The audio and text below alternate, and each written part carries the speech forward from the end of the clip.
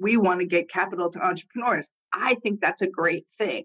I want to get the right capital to entrepreneurs in the way that they need it without pressure for them to have to want to be a certain kind of business. Welcome to a special SheEO.world podcast series, Money and Power, with Joy Anderson, founder of the Criterion Institute, and Vicki Saunders, founder of SheEO. Systems and patterns of power and money are sometimes hard to see. Joy and Vicki identify the systems that make up this world and the money and power dynamics within them, so that we can better understand how to transform our world. Good morning. We're here with Joy Anderson. We are going to talk today about technical assistance. Why don't you lead? Tell us what we're talking about. When people talk in impact investing circles broadly about the problems of moving capital, it almost always gets defined, for ages, it's gotten defined as that the problem is deal flow.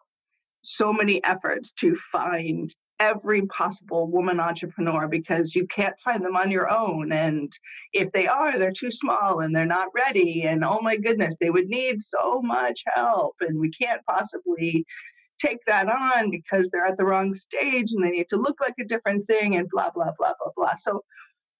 So often investors define the problem as deal flow, which fundamentally locates the problem as the business. Pausing on that. So just coming back to that in a second. So then once the problem is the business, the next thing we do is we say, you know what we need to do? We need to help businesses. We need to provide them with the support that it creates them as a word that ensures that they are a word that just boils my brain at some point, investment ready. So we say, here's the problem. Businesses aren't, quote, investment ready.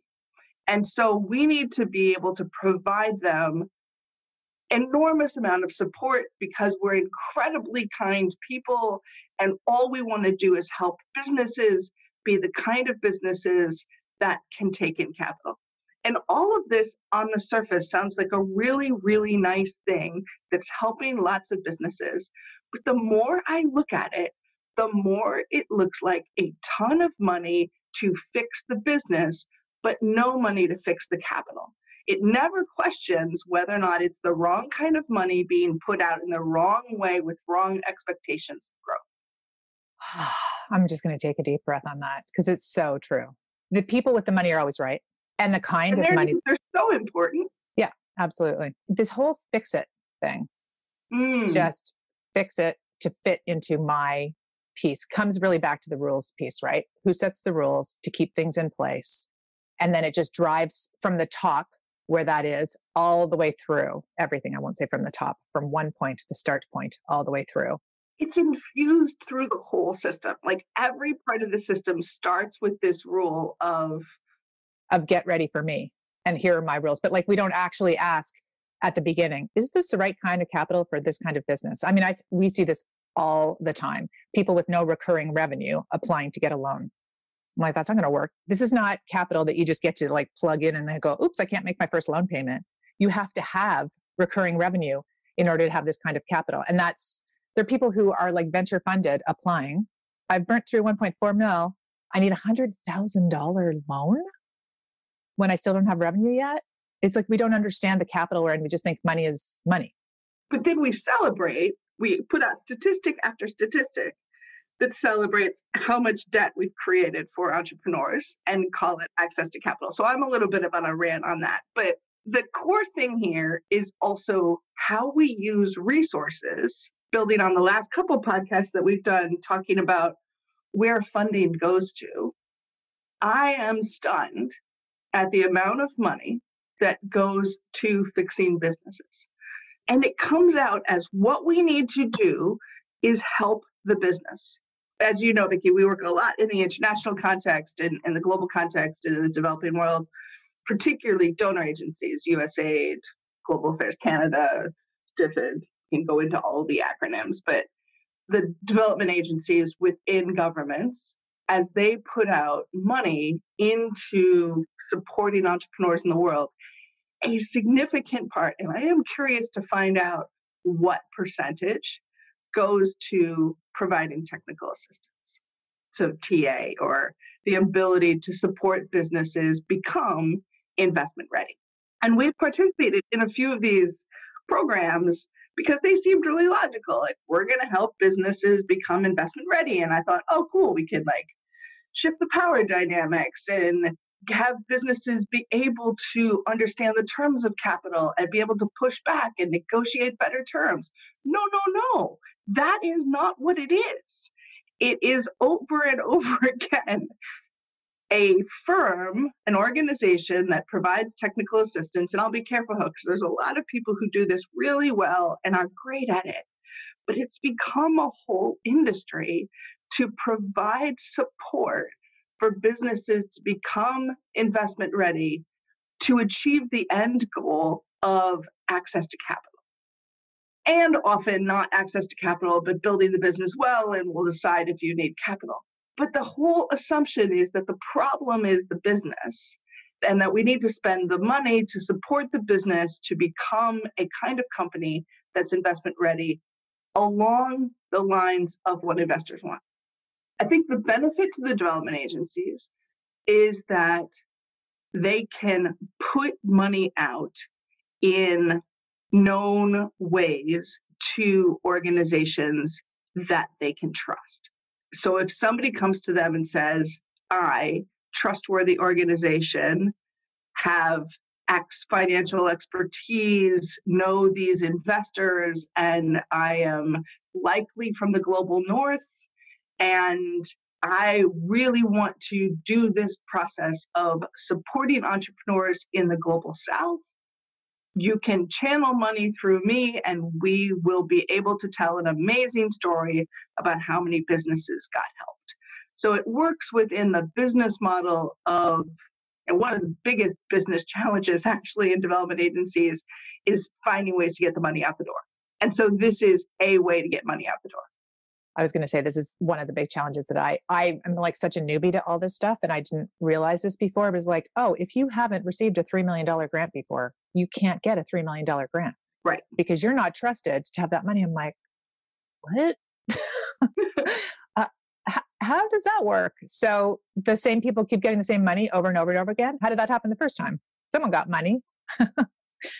So I think there's a piece of this that's about what are the channels of capital, how is money flowing already, and having a business that looks like it has a certain amount of expertise position themselves as technical assistance provider is a comfortable move.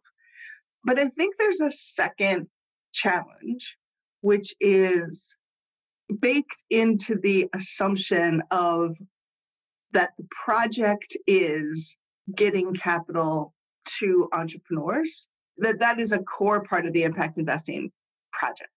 Obviously it is. Like, I feel like I'm saying something stupid, like we want to get capital to entrepreneurs. I think that's a great thing.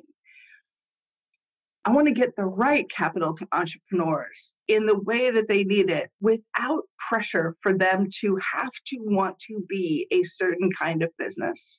This is also deeply problematic now because the narrative has switched or shifted. When I talk about the pendulum shift of like where we've been over the last 20 years, it has shifted so far to the only capital that matters to an economy is venture.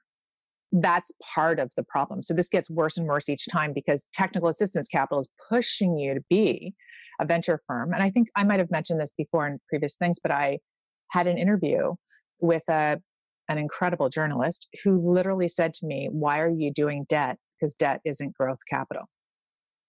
And I thought, wow, like really the only kind of capital that matters that will grow a company is venture. It's just crazy. So again, on the investment readiness piece, let's talk a bit more about this because I want to get underneath it, like the focus on the business versus focus on the investment piece and the technical assistance. Can you go deeper? Like what's underneath this that really stops us from getting where we need to go? Right. It's a great question because in some ways, I'm finding myself really not wanting to trash people who provide support to entrepreneurs because it can be an amazing thing. There's a lot of power dynamics, who gets to do it, whose voice matters, who's considered the expert. I don't know if you have something, I don't know if you have the equivalent to SCORE. So the US has this massive system of providing volunteer support to businesses called SCORE, but it's retired business leaders who are helping entrepreneurs, and don't get me started. I can just tell I'm not going there. Yeah. 18 years ago, we had a SCORE volunteer help start Criterion. Don't do it. Don't go there. Okay. No, yeah. Not going there. So people who do technical assistance are not all bad, is what you're saying. Thank you. Okay. Really trying to say that. The reframe I want to get to is, are we asking enough questions? Are we doing the work to shift how the capital works versus only to shift how the business works? And it's not that I think the technical assistance or accelerators and all of the other ways that we provide support to businesses is a bad thing, because I really don't. But the challenge is it distracts the attention that needs to go to, are we putting out the kinds of capital that we need? Have we actually improved the processes of this fund manager in such a way that they're better at listening to the needs of entrepreneurs and designing funds that will meet those needs? We don't put money in, here is a problem in a market, let's bring together the creative minds to figure out a way to use finance to address that problem.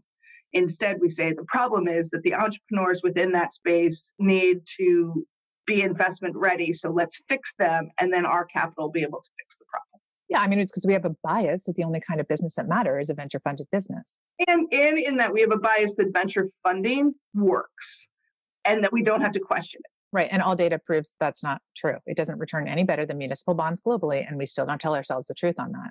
So I hear you, like this challenge, you go into very expensive capital and it's highly capital inefficient. How we use it is very much like a casino, but that's a whole other podcast that we've already done. I could just do that every day. I could do it over and over. There isn't debt capital deployed in any kind of risky environment around the world, right? Like the debt capital that sits there, or it sits at 12%, which then totally hoses the entrepreneur. Like they're in a whole world of problem if they're getting this like extremely high debt. Like microfinance, which everyone loves to say is just this amazing thing, has gone to 28% interest, right?